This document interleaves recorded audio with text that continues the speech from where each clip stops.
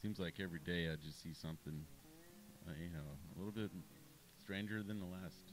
And yeah, it just, I had to put together this file of some of the weirdest stuff, strangest things file. And like this ray. I mean, the sun was behind my left shoulder, and it had already started to set. So this was coming from the complete wrong way. It's so weird. Fire rainbows. I love catching some fire rainbows.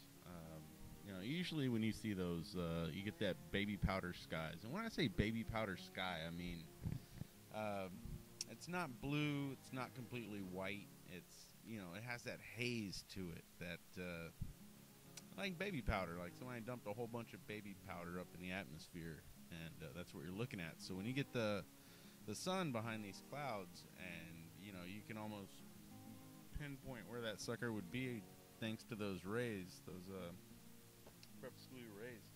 And there are lots of names for those things, and they're just fascinating. A lot of this stuff is fascinating, and I'm just so happy I'm able to share it with you. And I appreciate you guys for subbing on and being a part of this journey.